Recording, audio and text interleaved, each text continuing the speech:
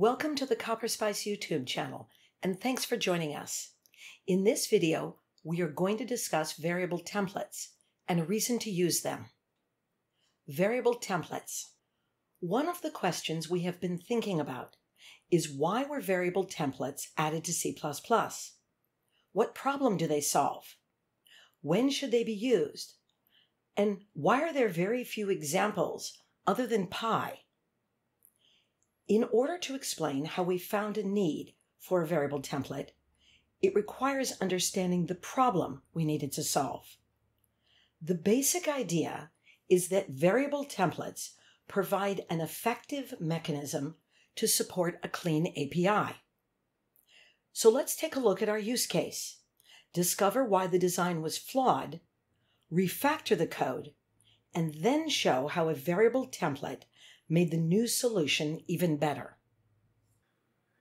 Establishing a signal slot relationship means that when some event occurs, then a method is called in response.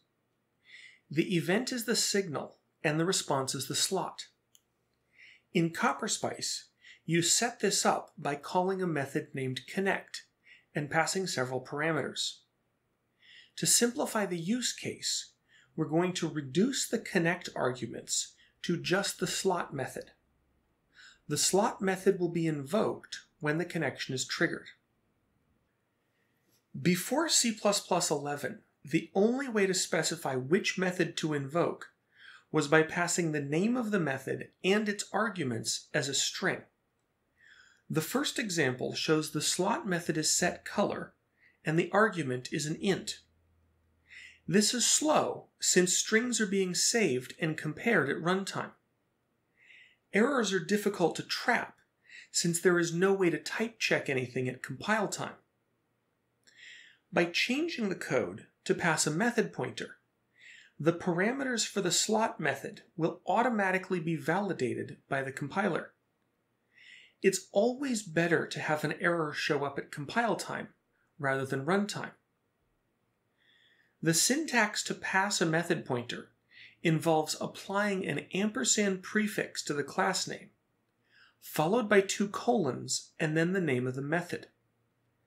The data types for any arguments in setColor are not part of the method pointer.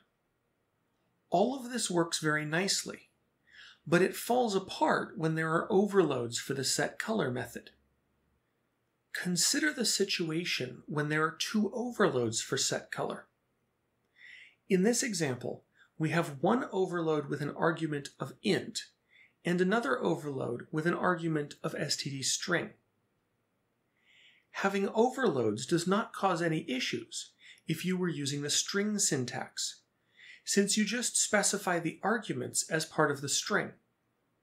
However, with the method pointer syntax, there is a complication, since there is no place to specify the argument we want to use. So given the example on line 3, which overload should be used? At compile time, this code will produce an error message indicating you have an ambiguous overload. One way to indicate the correct overload is by adding a static cast. This provides the extra information the compiler needs in order to determine which overload you intended. We have highlighted the static cast in yellow. This syntax is a bit repetitive and complex. Both sets of parentheses are required. They are not just for readability. You need to repeat the name of the class in the static cast, and the star is not optional either.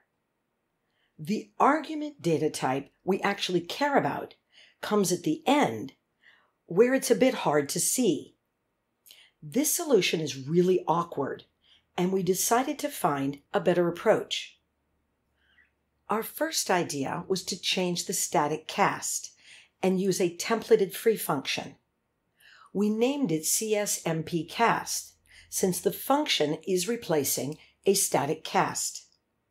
With the new design, the method arguments for setColor are specified as normal template parameters. Multiple sets of parentheses were removed, and the argument types are easier to locate. This is an improvement to the API, which was our goal.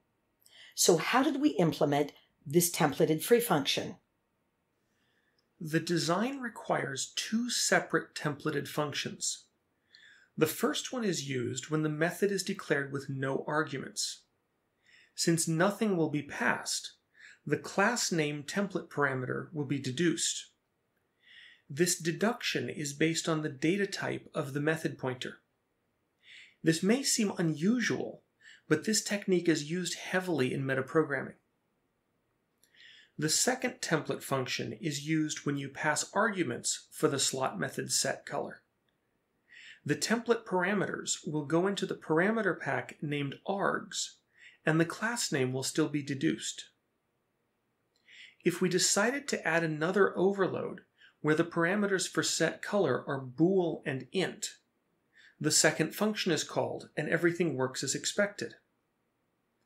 These two free functions provide a correct solution for almost every set of data types. Sadly, this design failed in an odd way. If the overload set for setColor is int, bool, and the other one is int, float, everything works fine and the program compiles. Now suppose we change the overload set. One overload is int, and the other overload is int, double. This combination fails to compile with GCC, and the error message says, template argument deduction failed. Our templated free function design is not valid on all compilers for all combinations of types. So we had to refactor again, and this is where the variable template shows up. From the very beginning of C++, the template keyword has been used with functions and classes. Variable templates were added in C++ 14, and they provide a way to simplify the syntax. They do not really add any new functionality to the language. Let's compare two blocks of code which are functionally equivalent. In the first block, we have a templated class, which contains one static data member, which is initialized to the size of t. The syntax to calculate value 1 is complicated, since you must know the name of the static variable. In this code, it is length, but it could have been anything. The second example uses a variable template to accomplish the same task. The first two lines declare a variable template called variable name. This is initialized to the size of the data type t. In order to access value 2, we use the name of the template variable followed by the template parameter of double. Now let's look at our new design, which uses a variable template to provide a clean API.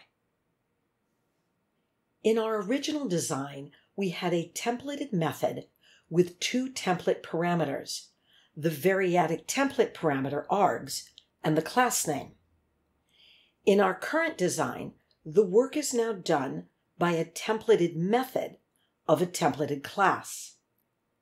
By moving the variadic template to the class, the argument types for setColor are still part of the parameter pack.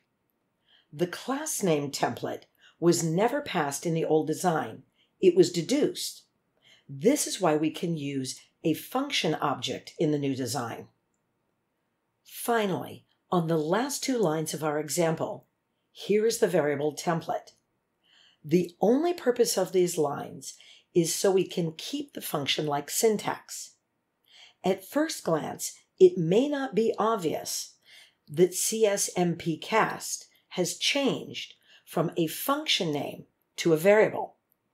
When this variable is evaluated, it will instantiate the internal class and then invoke the function call operator.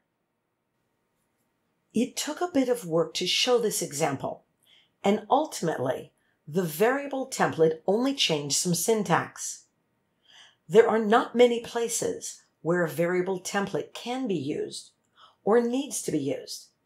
This is why there are so few good examples. The best way to think about a variable template is simply as a technique to improve code readability. For more information about the CopperSpice project, please visit our website at www.copperspice.com. Thanks for watching. We hope you found the content of value. If you have any questions or feedback, feel free to leave a comment on this video or send us an email. Please make sure you subscribe to our YouTube channel and come back for our next video.